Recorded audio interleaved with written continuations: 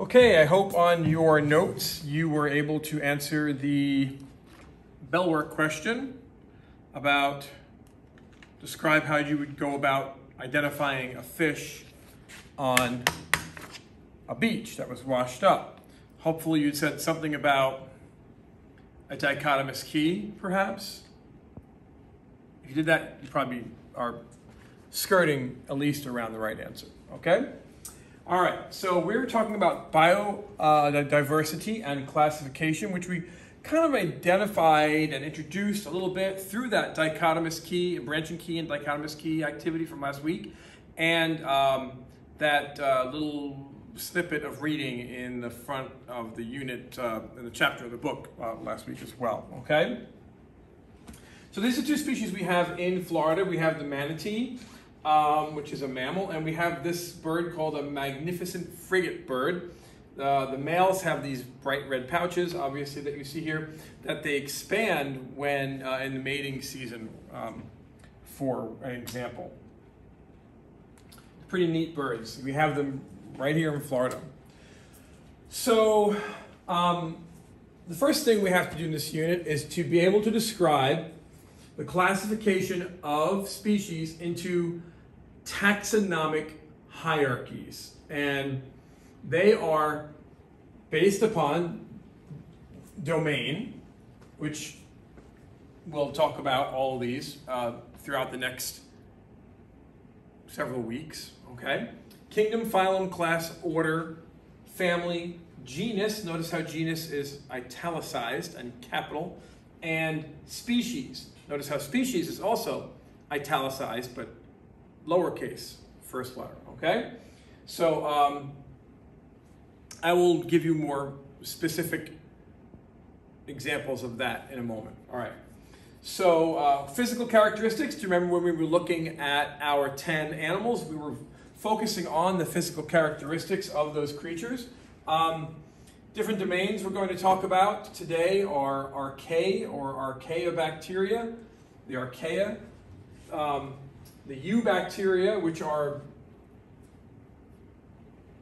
your bacteria that probably you're most familiar with, the bacteria that's like on you and in you and on the tabletop and on your fingertips and things like that, okay?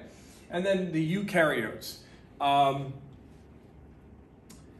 And typically, the domains separate those organisms that have nuclei, the eukaryotes, from the prokaryotes, the ones that don't have nuclei.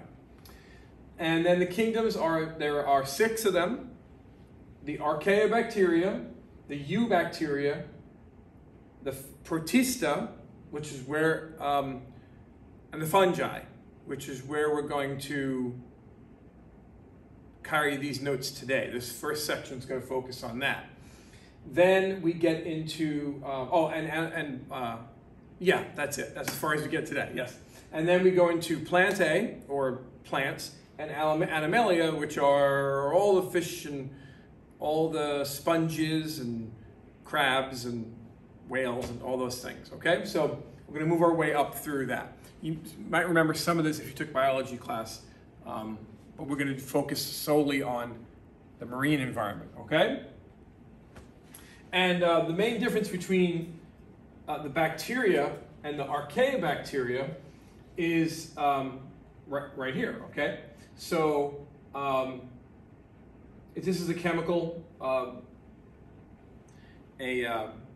macromolecule, if you will, if you remember from biology class, that bacteria have, but archaea do not. And the bacteria, the genes are different from eukaryotes like us. And in the archaeobacteria, the genes are more similar to the eukaryote, okay? And then the archaeobacteria live in highly extreme environments. They're called extremophiles. So places that are like anoxic or high salinity or high temperature. That's an extremophile. So again, here's the hierarchy: kingdom, phylum, class, order, family, genus, species. Here's an example. Animalia, that's animals. Chordata, they have a spinal nerve cord. Vertebrata, they have bones, a vertebrate. Mammalia, they're mammals. Cetacea, they're whales. Odontoceti, they're toothed whales.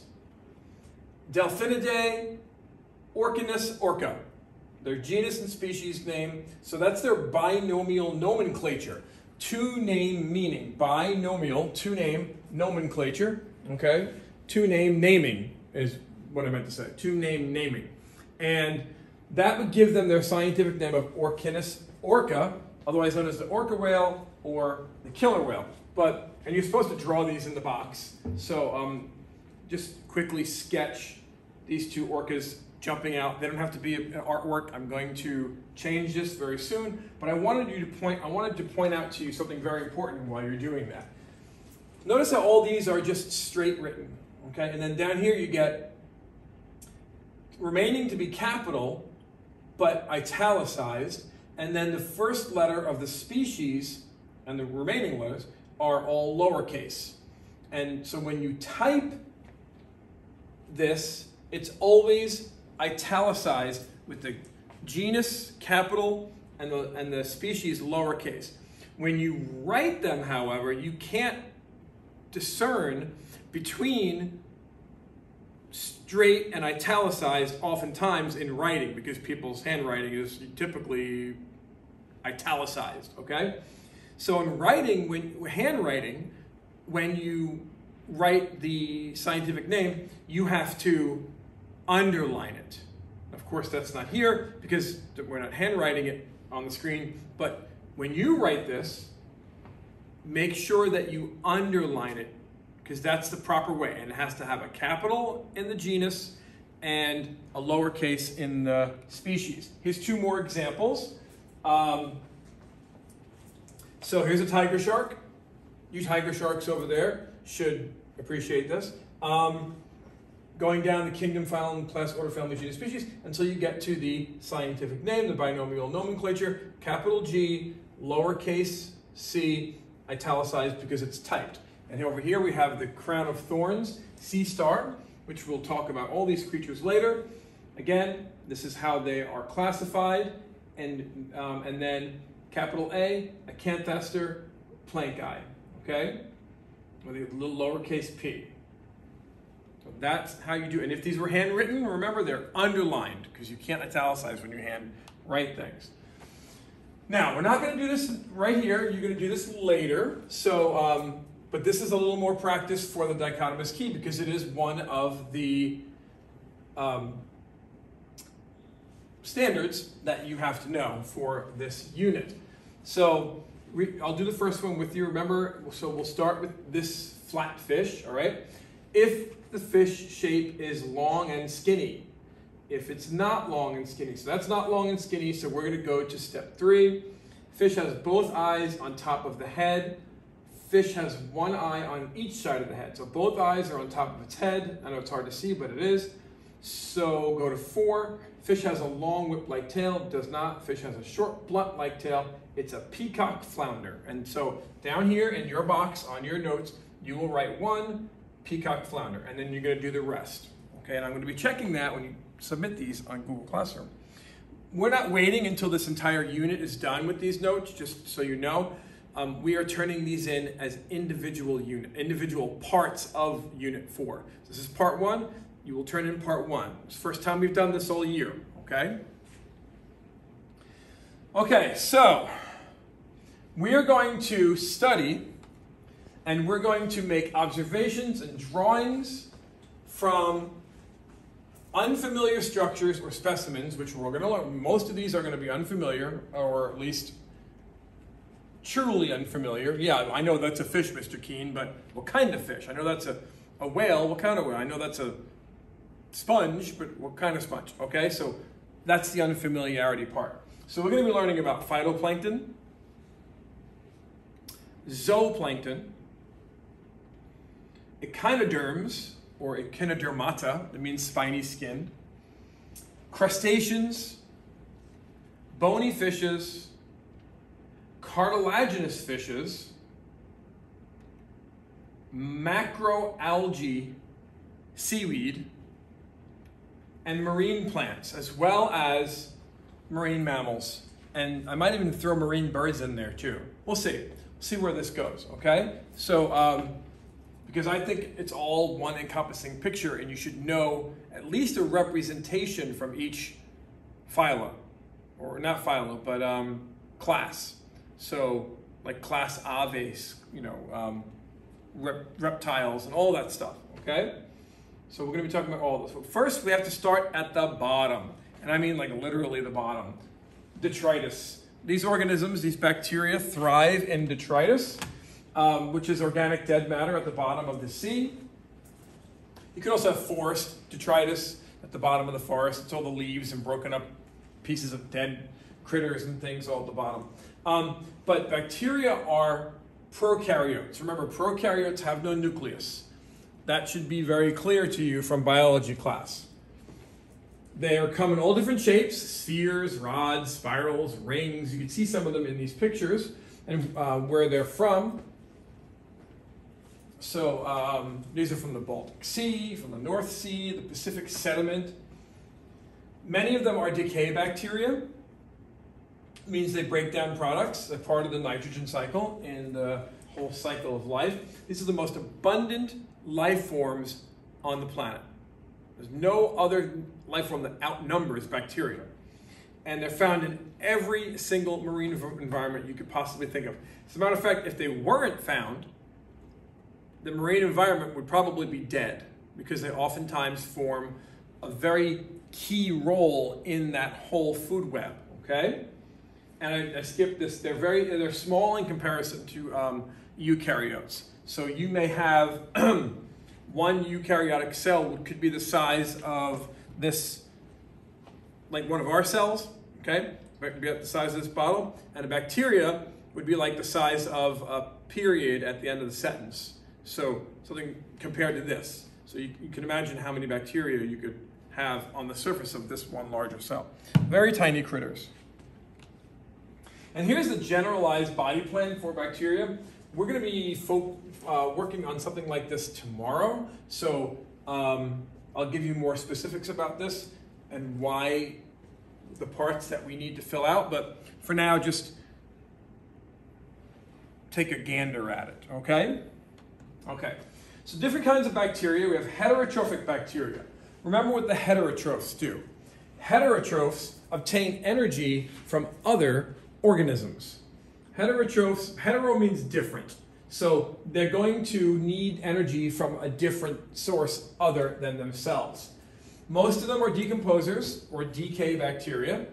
They recycle nutrients for the base of the food chain. That's like I said before, if there were no bacteria, the ecosystem is probably dead. There's nothing alive at all. And that would be like at a nuclear bomb site or something like that, okay?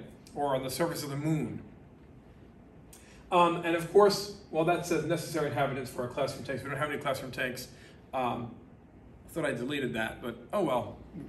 Years ago, I had some classroom fish tanks in the classroom. And these are some examples: Nitrosomus, Nitrobacter, okay?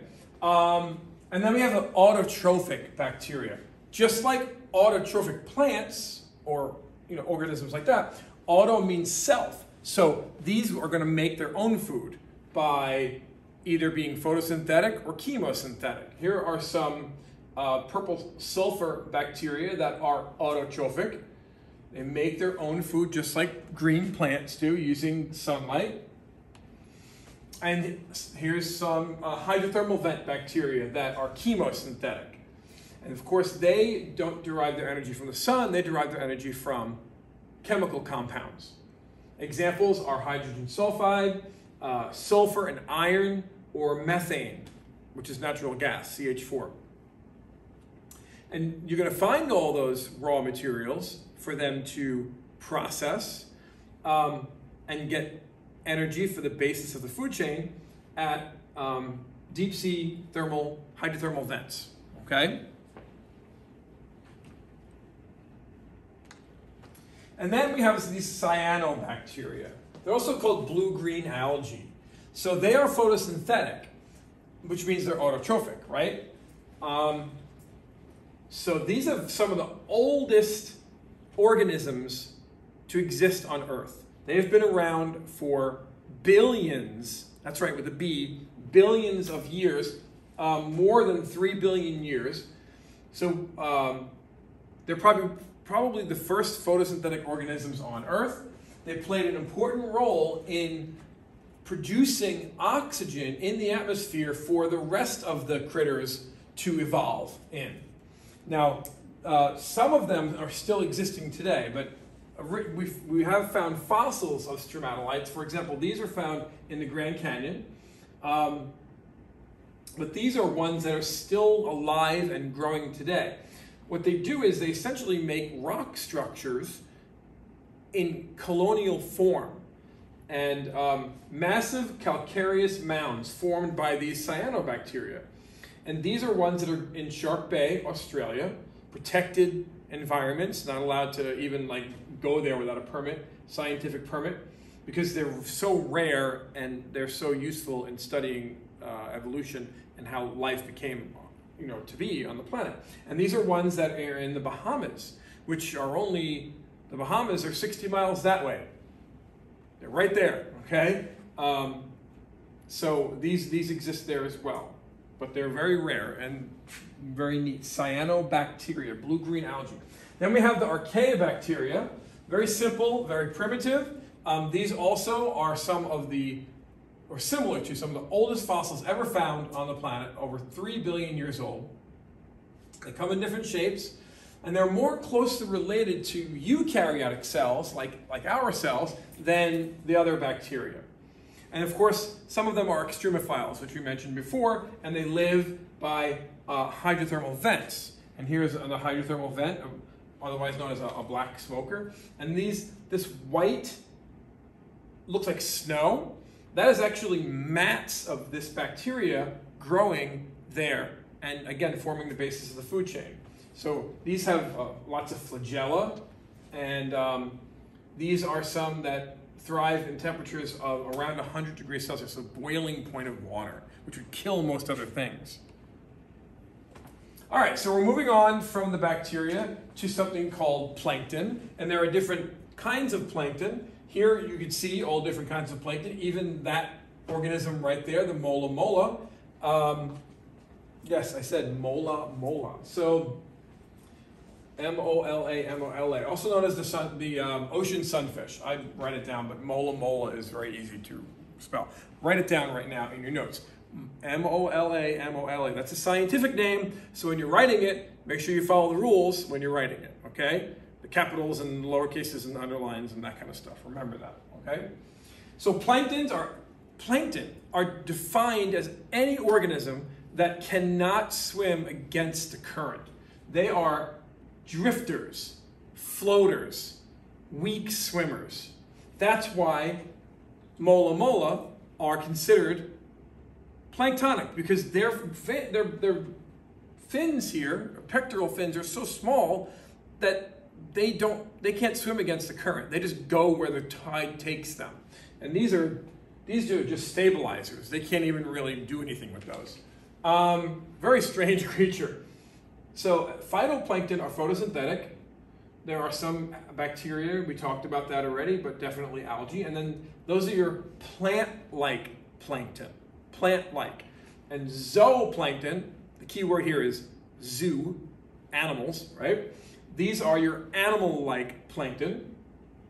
So they could be single-celled, unicellular organisms, or they can be larvae, tiny, immature stages of everything from corals to oysters to fish and shrimp and crabs. Spend that only a partial part of their life cycle in the planktonic form, and then they settle down or grow big enough to swim. And then all of these spend their entire life cycle. Jellyfish, like the Portuguese man of war, Physalia is a scientific name for that guy. Copepods and krill. Algae, here's a larval form of a fish. So anything that is defined here is considered planktonic. Okay, so we're going to start talking about one particular kind of protist, Protista, kingdom Protista. or plankton, the phytoplankton, the plant-like protists.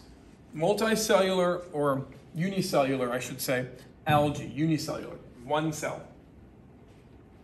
They are shallow water. Why? Because of sunlight, we know that, okay? They're using carbon dioxide and water to produce glucose and sugar, and they absorb nutrients from their environment. So magnesium to make chlorophyll, nitrates to make proteins and DNA, phosphates to make ATP and cell membranes, as well as DNA. And then some of them need silicate, which is essentially glass. They make their shells out of glass, or their shells are glass. And I'll show you what those are in a minute. Diatoms, that's what diatoms, and then some of them make their shells out of calcium carbonate, or calcium, which they pull out of the water. They pull all this stuff out of the water. And those are called coccolithophores. It's a funny name, coccolithophores. I'll show you one of those in a little while. To produce their skeletons. And this is some grown from the water surrounding Antarctica. So algae is everywhere. Again, it makes kind of the basis of the food chain in many places. Very diverse, all photosynthetic, mostly aquatic. That means it could be fresh water or salt water. They're eukaryotic, so they do have a nucleus. They have chloroplasts, and they could be of 3 different colors, green, brown, or red. And they lack any true leaves, stems, or roots. They don't have any of those normal plant-like organs that you would, think of when you think of a photosynthetic plant thing. So these are all single cells. So they're very unique. There's so many of them, almost like snowflakes, but it's species related. So these are all different species. These aren't the same species. So diatoms are the ones that make their shells out of glass and silica, a glass-like material.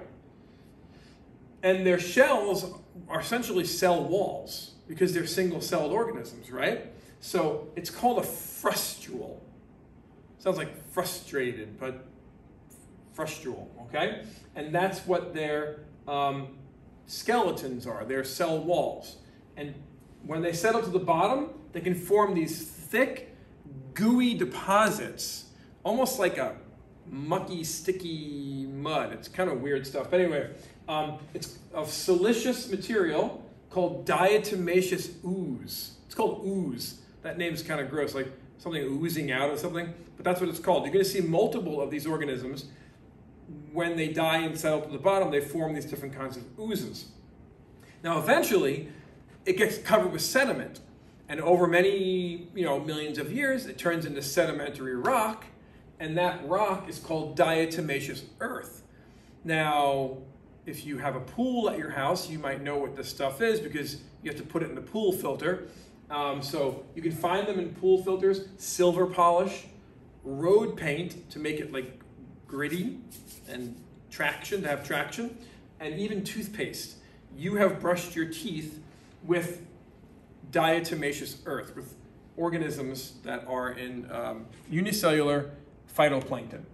Here's some more about them. So they are yellow to brown color because they have this pigment called carotenoids. It's the same pigment that gives carrots their orange color. 6,000 species total, 12,000 in the world. So that means the rest of them are freshwater, about half of them. Some are sessile. That word is important. We're going to be talking about that word more in the future. Sessile means does not move. It's the opposite of motile. Motile, like something is moving around, can move from point A to point B. Sessile creatures cannot, like barnacles are sessile, unless they're on the back of a turtle or a whale or something. They reproduce asexually, so that means that their cells split via mitosis. There's no sperm or egg because that would be a cell, another cell, right? Favorable conditions cause blooms. So when there's too much nitrogen or fertilizer, from land pouring into the water, it can cause them to grow too wildly and give them rapid periods of reproduction. And this is what it does to the water. Some of them produce toxic materials that come out and kill fish and even manatees. So the next phytoplankton, marine algae, are the dinoflagellates. They're, again, unicellular. Their name means two flagella. So they have these flagella that come out of these grooves on the side of their cell wall, okay? And they have these armored plates. This is a coccolithophore, by the way. And the plates might have spines or not, pores and other ornamentation. So they protect themselves. It's one cell.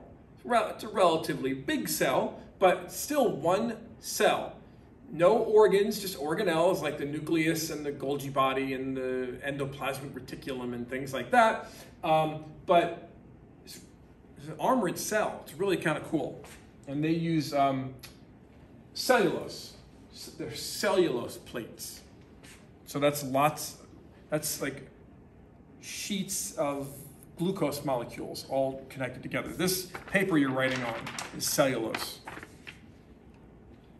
And now we're going to move on from the phytoplankton, the photosynthetic microorganisms, to the protozoans. These are your zooplankton. These are your animal-like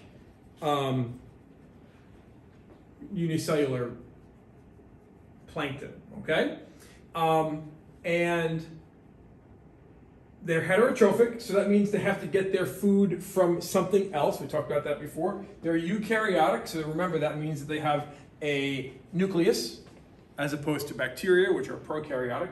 And there's roughly, we haven't discovered them all yet, but 50,000 species, give or take. And we're discovering more and more. They're so tiny, we find them in all these unique environments, and they're new ones. These are really cool. These are quite amazing. When you zoom in on them, this is what when you magnify, these are the exoskeletons of a marine protozoa found on the beach in Okinawa, Japan, that lived on the ocean floor 550 million years ago. And these are all just a whole bunch of different kinds. You can just scoop up sand at the beach and look at it microscopically, and you will find these things, if you have a good enough eye, microscope. So the first kind we're going to talk about, remember, these are animal-like. They're zooplankton.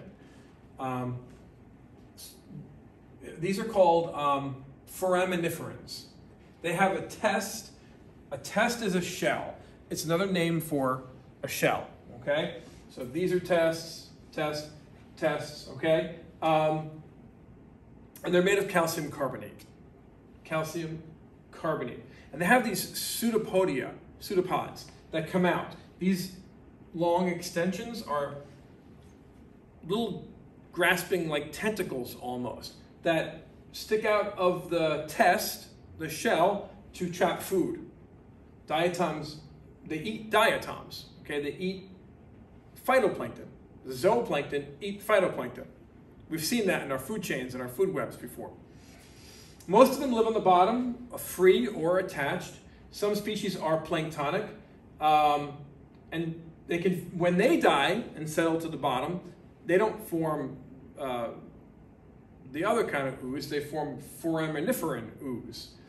And so these guys, these are huge foraminiferans. Their tests are uniquely shaped, obviously, but they're a millimeter long. So if you look at a centimeter, 10 of these lined up would make 1 centimeter, which is about 1/3 of an inch. So you could fit like 10 of them in 1/3 of an inch. So they're pretty big for single-celled, organisms. And this is a very famous example of what can happen over, many, many millions of years. They create limestone and chalk deposits. And this is the White Cliffs of Dover in England. You may have seen this in movies and videos or whatever, okay? So here's England, London, and right there on the bottom, lower east, southeast are the White Cliffs of Dover, right there. And then France would be over here, okay? The radiolarians are next. Don't worry about what phylum they're in. That's in your notes, but you're not going to be tested on that. They have also, these are animal-like protists that also make their shells out of glass, silicon dioxide, silicone. And they have radiating spines like this. They also have pseudopods to capture food. Some form colonies reaching 3 meters in length. It's pretty wild. And when they settle to the bottom, they make an ooze as well, called radiolarian ooze. This is actually a live radiolarian, and these are tests of different species of radiolarian.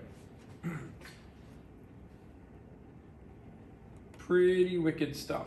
All right, here, and this is like different. Look at this. These are like drawings from people many years ago who drew them.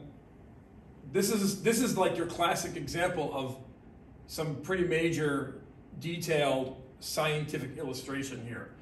And look at it's amazing. It looks like, how can nature make these? It look like some kind of weird helmet from Genghis Khan or something like that, right? Like the eyes would be behind there, and this is like but these are living creatures. These are their unicellular skeletons.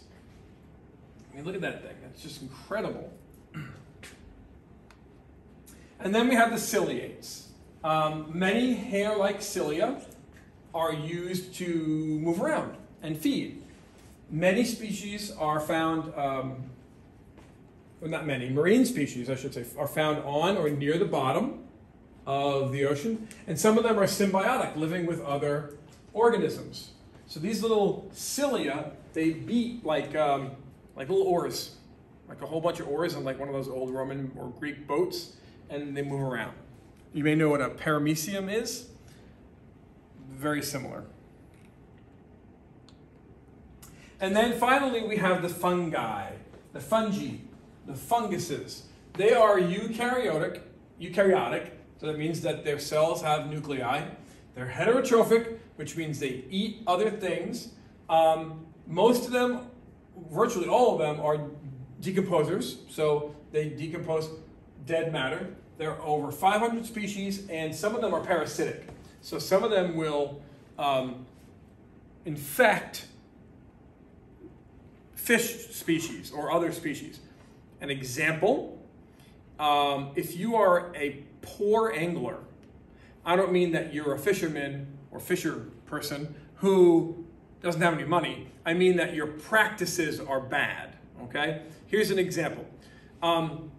When I lived in Tampa, I knew a lot more about Tampa Bay than most people because I taught marine science over there in that part of the state. But there's a fish called redfish that live in Tampa Bay, and they're protected. You have to have certain. You can only get a certain size, and they're tagged. They actually put tags on the fish. Well, if you pick up a fish with dry hands, you will stick to the fish's mucus coating on the outside of its body, or scales, and peel off that mucus coating. If you've ever touched a fish, you know the fish are slimy because they have a mucus coating on the outside of their body, of their scales.